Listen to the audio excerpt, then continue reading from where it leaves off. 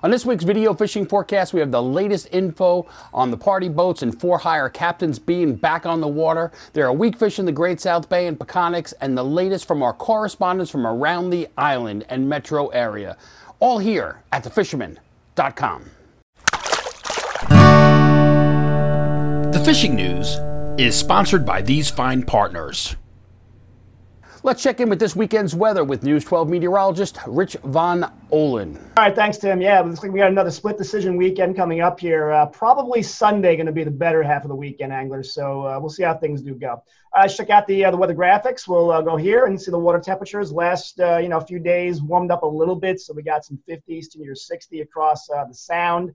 Still kind of cold though in the ocean. A lot of blue out there, so we're still waiting and anticipating some of the better water temps to warm up a little bit. All right, say wave heights here for Saturday. This is going to be the lumpier day. You get a southwest breeze, 2 to 4, 4 to 7 in the ocean. The Sound should be okay. Notice how it moves away. We do get better. This is coming into Sunday, a north breeze. It'll be a little bumpy, but at least not as bad, a little safer in the ocean. The Sound should be okay. Here's how it looks. A little rain on Saturday, kind of moving out. Southwest breeze about 10 to 20. And this will dry out Saturday, late afternoon, Saturday night, and the winds will going to shift. Look at that, north breeze. That's a little better here. A little gusty on Sunday, but manageable for the day, and then the rain moves out. So I think if it's the pick of the weekend, we're going to say Sunday. All right, Saturday, high tides there, North Shore, South Shore, and across the East End. So overall, Tim, looks like, again, a split decision weekend. Sunday is better. Be safe. Enjoy the weekend. Good fishing. Remember, check in with News 12 for the latest weather before heading out. Senior editor Fred Galafaro has the latest on the party boats and local guides. Hey, the big news, of course, yesterday was the first day that for-hire boats could sail. There are greatly reduced capacities on the open boats, especially due to the 6-foot rule. Reservations are a must for most of the boats, if not all the boats, and a lot of them would like you to pay in advance for the reservations.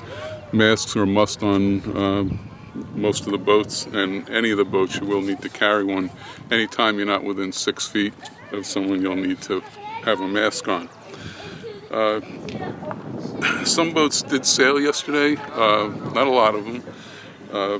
Among them was the Shinnecock Star out of Shinnecock, there was the Laurel Lee out of Captree, also the Captree Princess and the Captain Blue Fleet out of Freeport. They all got out. Some boats are holding off until today, some boats holding off until Friday. So slowly coming back to some sense of normalcy. Just a note that the New York City boats did not get the okay. They have not gotten into phase 1 yet in New York City. So this is just Long Island boats, Suffolk and Nassau counties. Long Island tackle shops also, they have to go ahead now to open their doors for curbside service. A lot of the shops were selling, through the back door. They don't have to be concerned with that now. It's all legit selling. You can open the front door and provide curbside service. On the fishing front, blues finally arrived in force. They're stretching from Brooklyn all the way to Montauk, and they're around into the Sound. They're in the surf, in the inlets, and also in the bays. Out in Montauk, Savio Mizzi, our contributing artist, he said the rips, he was out Tuesday, he said the rips were loaded with school bass. He also had big blues, including one that he said was nearly 20 pounds, some real monster. I've been hearing the fish 18, 19 pounds out there. He also had some short fluke mixed in. Everything was on bucktails. In the Peconics, lots of porgies around Robbins Island, also in Cherry Harbor, in the corner of Gardiners there. Some weeks in the Peconics, up to 4 pounds. Haven't heard of too many bigger fish. Also blues and school bass. It's a great opportunity for some mixed bag action now in the Peconics. As far as big bass go, we're hearing very few of those, except way to the west, still in that New York Harbor area. Although there was a 40-plus pounder that came out of Peconic Bay over Memorial Day weekend. Out in Moriches, again, good blue fishing, especially through the Narrows. The school bass also in there with an occasional keeper, and that's from shore and boat, and both sides of the Narrows, the mainland and the backside of Smith Point. Smith Point, the new Smith Point Bait, Beach and Tackle. It's in the old Smith Point Bait and Tackle shop on William Floyd Parkway. They weighed in a couple of impressive doormats on the weekend, including fish at 12 and 13 pounds. heck of a way to start the fluke season. Over in Captree, the Laura Lee fleet, they did sail Wednesday. They were railed. They were filled to capacity on all 4 trips. Remember that they're only sailing 25% capacity, and no word yet on how they did. But again, it just points out the fact that if you want to get on these boats, make that reservation, or you're probably going to get locked out. Out in Freeport, the Captain Lou fleet, they did get out also on Wednesday morning. They reported some pretty decent fluke fishing, including a fair number of keepers fishing inside the bay. And up on the North Shore, there's lots of porgies in the boats and also along the shorelines. Any beach with any kind of structure, throw some sandworms out there or some clams and you're going to catch some porgies. And there was a good run of weakfish that popped up in some of the North Shore harbors to the west. So you can check that out. On the South Shore, weakfish have still been pretty hard to come by. The Celtic Quest, speaking of the Sound, they're going to begin sailing on Saturday. They'll be targeting porgies in that Montauk to Port Jeff area. And just a quick note, last minute note, just heard that the Great Gun Angler Shark Tournament scheduled for June 27th, that has officially been canceled. And Tim, that's about it. Back to you. The Coastal Kayak Clash is underway with the Fisherman subscribers competing for a chance to win a brand new, fully tricked out Old Town Autopilot kayak. Here's the latest leaderboard. To be part of this, you must be a subscriber to the Fisherman magazine and take a photo of your catch. Get all the details at thefisherman.com. From Montauk, let's check in with Captain Timothy O'Rourke. Thanks, Tim. Well, greetings from Montauk. As everybody's found out, the Phase 1 reopening for Long Island happened this week. Everybody's very excited. All the charter boats are getting out on the water, and they're all doing everything to make it safe for you to be on their boat and enjoy a great day on the water. As regards to the fluke report, you know, it's still cold water. We're still coming up with a lot of shorts, but there are nicer fish being caught. I spoke with Jamie on the Miss Montauk. They had pretty much fish every drop, and they did have one fish that was pushing double digits. So there's a good sign coming. We finally reached the plateau, and I think fishing's only going to improve from here. In regards to other stuff, there's some porgies being caught, some nice sized porgies being caught up to the west, up around Gardiners Island and Cherry Harbor. In regards to the light tackle and fly fishing, I've been concentrating all my efforts on getting into the shallow water and doing a lot of sight fishing. When the weather cooperates, you're getting some wonderful shots at fish. A lot of bluefish cruising the flats up to 12 pounds, and you're getting shots at 20, 30 bass on a shot. So a lot of good opportunity to catch them on a fly. Some of the flies we've been using are clousers, and Rio Products are making these new flies right now called the Glass Minnow. They're also making commercial tide clousers, and the Squidsicle has been very productive here on the flats. So if you're looking to increase your fly box, that's a good, cheap, inexpensive way to do it. So check out Rio Products' new flies, and they've been working really well out here. All right, everybody, now's your opportunity to join a charter boat, get out there and support the local fleet. Thank you. From Shinnecock, let's check in with Mike Dean. Thanks, Tim. Hey, everyone. Hope everyone's doing all right. Fishing's pretty good out here. Nice run of Gorilla Blues in the bays and in Shinnecock Inlet. Definitely it's getting a little bit crowded, but you know, you hit it at the right times, it's good. I kind of have been working the back bays. I've had a little better luck and a lot more elbow room there, and just really enjoying, you know, skinny water, top water lures, just a great combination. One of my favorite parts of spring fishing. I've been using spooks, bottle plugs, the smaller ones, a lot of plastics, got quite a few chewed up, but definitely was worth it. The fluke bite is, you know, there's guys coming up with some fluke, not too many keepers, but the great news this week is to hear that the charter boats and the party boats are back in operation with a lot of restrictions, 50% capacity, face masks, the whole 9 yards. So your favorite boat you want to get out on, be sure to call the captain, see what it is. Pretty much all of them you have to make a reservation, you have to pay by credit card, try to eliminate as much contact as possible. But I know the Montauk Star was out today for their first day, and I think there were quite a number of doormats pulled up there.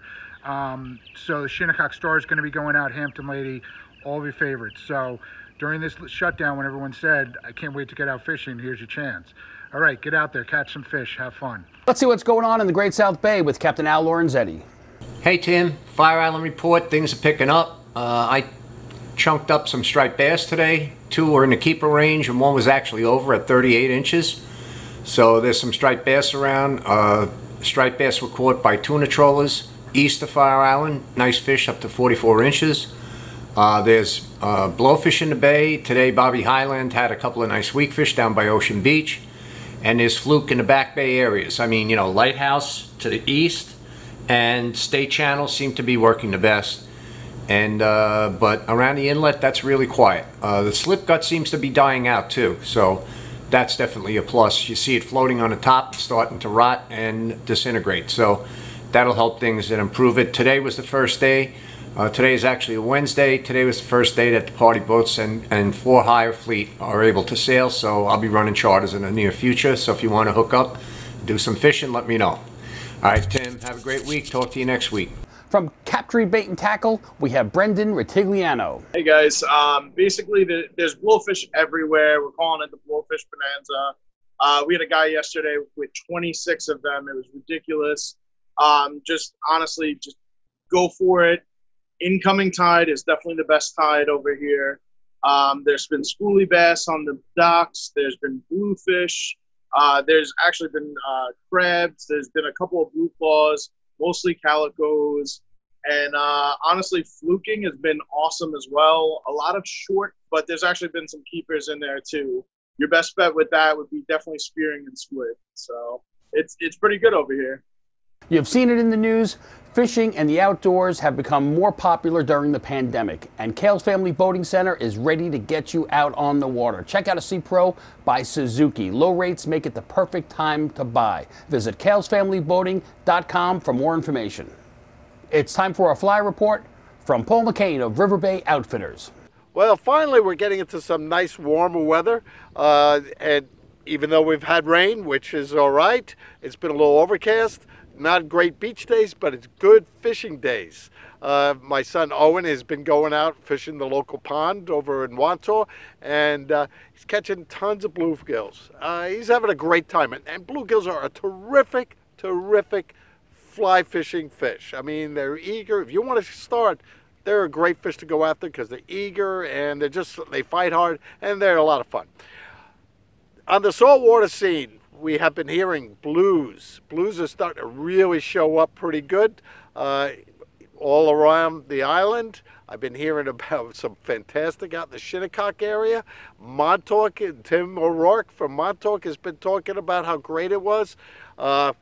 Dave Flanagan, he's starting up. All the guides are starting out, which is great. They are allowed to work. Dave Flanagan took a good friend of mine, Ray Lynch, out, and you know what?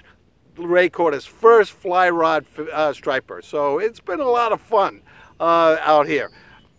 I'm going to plan on going out on tonight, so hopefully we'll do some business. If you're looking for blues, Joe Bensavenga has found them at Jones Beach. A diamond jig with a pink tube was fooling them on Tuesday. He also said there were a couple short bass around as well.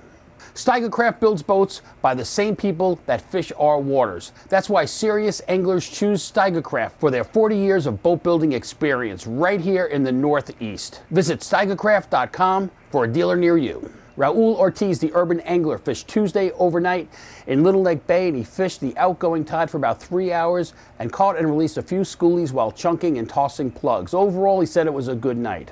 On last week's new moon, he and his buddy Arnaldo Batista went out for the incoming tide in Flushing Bay, and they managed some schoolies and this 40-inch bass. All fish were released safely and swam off strong for another day. Captain Mark McGowan has this report. Hey folks, in here for the fast fishing report.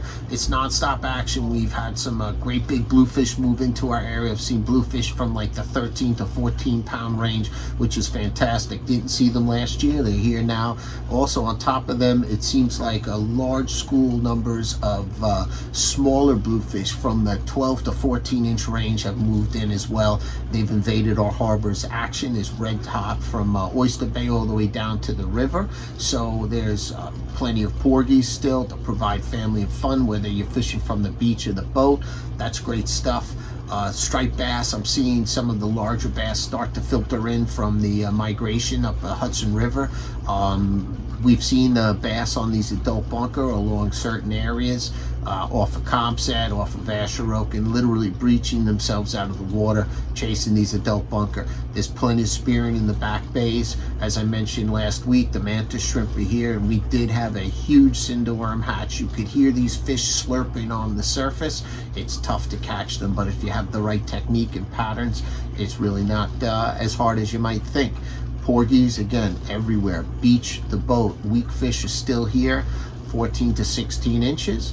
Bluefish, as we mentioned, and striped bass filtering in more and more with plenty of schoolies all over the place. Remember, you have the slot limit this year, 28 inches to 35 inches. So make sure you're very well aware of that. I recommend marking something on your fishing pole to keep yourself out of the way. DEC has been making surprise appearances here in our local area. So I would always say to people, always watch your regulations. Make sure you got a saltwater fishing registration on you. I use a Pocket Ranger app that I use for my iPhone. I do everything through the iPhone, and that's how I have my saltwater registration. So there's really no excuses not to have it. Again, non-stop fishing, non-stop fun. People are getting out more and more, and that's great to see. Until next week, I bid you peace and tight lines. Remember, like our videos, subscribe to our YouTube channel, and tap on the bell to be notified instantly when we post a new video on YouTube. And of course, be a subscriber to the Fisherman magazine to be part of the Dreamboat and Kayak Clash contest.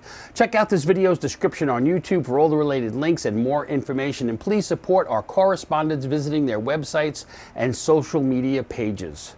Hopefully next week, we'll take another step in the right direction as we put this pandemic behind us. Stay safe, stay healthy.